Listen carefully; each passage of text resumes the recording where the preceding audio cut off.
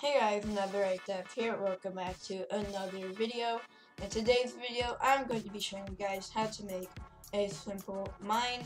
So basically how it works, if you step on it and it explodes and you die of course, and then the mine is destroyed just like this. So you step on it, and you can see the mine disappears because, well, you blew it up and I died of course.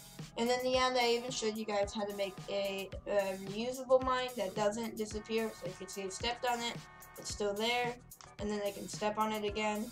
So they're basically the same thing, but this one has like one different line of code, and that's it. There's only 10 lines of code, really simple, and it's 9 lines of code if it doesn't explode. So if you guys are excited, leave a like and subscribe. We're so close to 200 subscribers. Thank you guys so much for all the support on the channel, and I'll see you guys in the video. Bye. Alright guys, I'm in my base plate now, as you can see, and the first thing we're gonna go ahead and do is actually create our little mine. We're gonna step on it, and it's gonna explode. So I'm just gonna make a very simple mine, so let's go ahead and speed this up.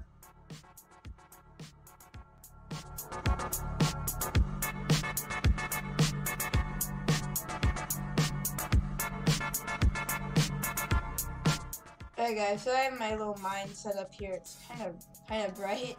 So let's set the metal, I guess. There we go. Oh, there you go. I got my little mine set up, and I'll just go ahead and create it into a union, so it's one part, and then I can rename it to mine, I guess, and anchor it, of course. There we go. So now what we're gonna go ahead and do is we're gonna script the mine to blow up whenever you step on it. Because right now you can go ahead and step on the mine and absolutely nothing would happen. Now what we're gonna do to make it explode when we touch it is we're gonna have to script it. So we can go ahead and add in a script to the mine, just like that. You can delete the hello world, and we're gonna create a function, script.parent.touch, connect function, and then you can go ahead and set function to hit. Alright, now what we're gonna do is we're gonna check if it's a player touching the part. So if hit.parent find first child, and then we're gonna do humanoid, then just like that, and you can hit enter. So if it's a player that touched the part, we're gonna make it explode. So local explode is going to be equal to instance.new, and we're gonna create an explosion, of course, and then we can set the parent of the explosion with a comma, and script.parent, just like that. So down here we can do explode. We could set the value of the explosion, so explode dot position would be equal to script.parent.position, and you want to make sure that the position is set to the mine, because if it's not, then it will just explode in the center of the base plate, and that's not really helpful unless your mine is at the center of the base plate. So yeah. Alright, so now what we can do is explode dot blast pressure is going to be equal to 500 for now. You can set to whatever you want, and explode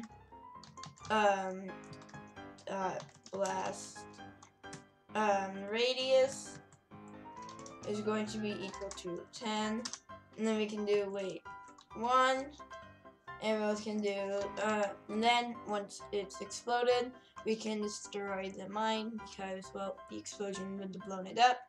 So we can do script.parent destroy. As you can see now, if I go ahead and step on the mine, oof, explosion, and the mine is destroyed, of course, because because it blows up and it gets destroyed. If you want the mine to be reusable, then you can just get rid of this line right here, and then when you step on it, you'll be able to step on it all over again. see it, and it's still there, and then you can go ahead and step on it again.